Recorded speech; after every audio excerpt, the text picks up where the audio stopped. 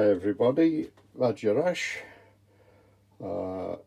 This is a VR to sea smoke pipes. You wanted to know what we have in the way of collections apart from pipes and tobacco. Well, this is one of my collections. I don't know whether you can see too well. I'm afraid the cellar isn't very big, so I can hold about 460 bottles in total. I normally go over to France to visit my brother and just pick up a few while I'm there, normally about 5 dozen bottles, just to fill up some of the holes that are vacant now because of lockdown. So I'm looking forward to trying to get over to see him and see if I can fill up a few holes. I've got a love of red wines mainly. I love my Bordeaux, St. Emilion. There are that many different wines. It's just difficult to know what to buy. But Cote d'Aron is a good all-round wine. This is one I found which is not readily available. There's a wine merchant in England called Laithwaite's. He's the only one that stocks it. I believe he must buy it in bulk and bottle it himself and label it to come to that.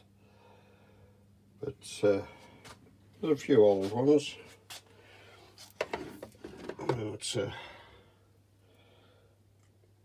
It's about the oldest I've got, 1998, a Bordeaux, a very good Bordeaux, but I'm afraid it's past its best now. You'll have to excuse the little labels. It's to remind my wife not to open that bottle when she's got the girls round for a drink. Well, in here I keep a few of my spirits as well. And up on the top, it's homemade cider.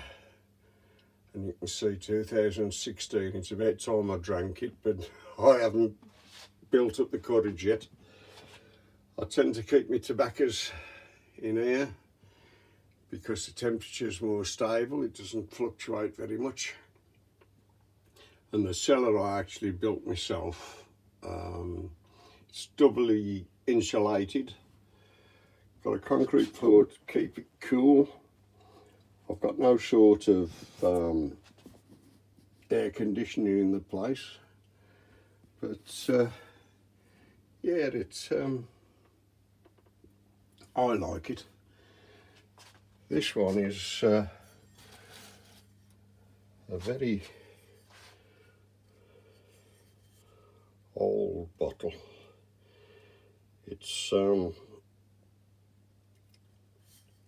bottle of beer made by Mitchells and Butlers Brewery, part of the Bass Charrington Group, which is now part of Coors, and that was done to commemorate the centenary in 2002. So we'll move on.